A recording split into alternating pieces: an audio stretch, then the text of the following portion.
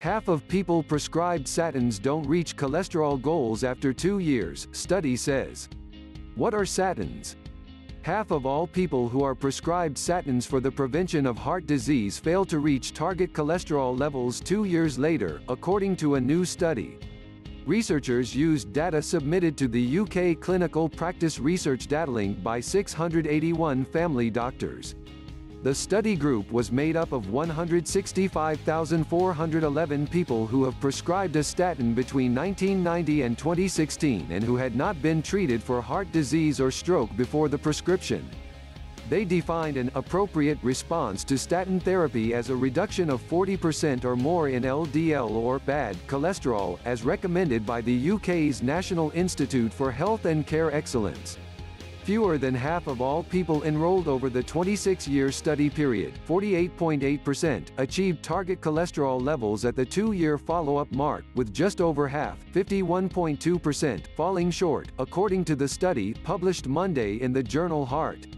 After taking into account differences in age and underlying medical conditions, the researchers found that people who did not lower their LDL cholesterol enough were 22% more likely to develop cardiovascular disease than those who did lower it. Statins work by lowering LDL cholesterol or low-density lipoprotein, which in turn lowers the risk of heart attack and strokes.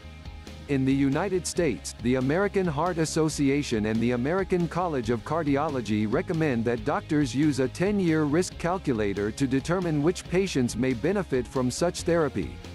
Over 78 million Americans, or just over a third of all adults, are eligible for statin therapy or are taking a statin, according to the U.S. Centers for Disease Control and Prevention.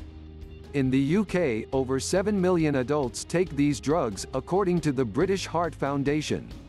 The number of Americans who don't reach target cholesterol levels after starting a statin is probably similar to the study findings, explained Dr. David Fishman, professor of medicine and co-director of the Cardiac Catheterization Laboratory at Thomas Jefferson University Hospital, who was not involved in the study. Taking care of patients, treating them with statins is a job.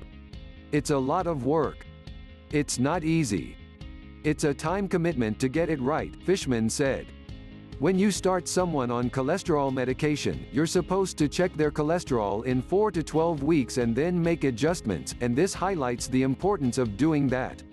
In addition to the amount of work and commitment required to optimize cholesterol levels, the authors explain that genetic factors and differences in adherence to the prescribed regimens may explain some of the variations in response to statin prescriptions, and they call for personalized medicine.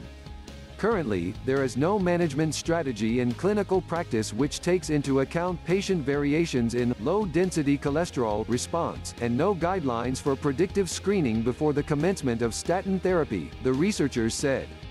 In an editorial published alongside the study in Heart, Dr. Marcio Bittencourt, a cardiologist at the University Hospital of São Paulo in Brazil, explains that physician prescribing practices may also account for some of the differences seen in the research.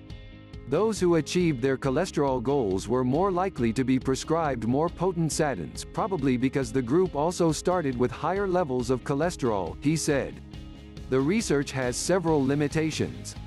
As an observational study, it cannot establish cause and effect. The exact dosage of statins prescribed and patients' compliance with the prescriptions were not within the scope of the research. The take-home message for me is, we have to do a good job.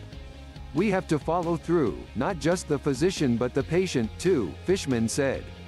Because if we don't, patients who don't reach target cholesterol levels are not going to fare as well. Thanks for watching. Please hit the subscribe button and leave a comment below.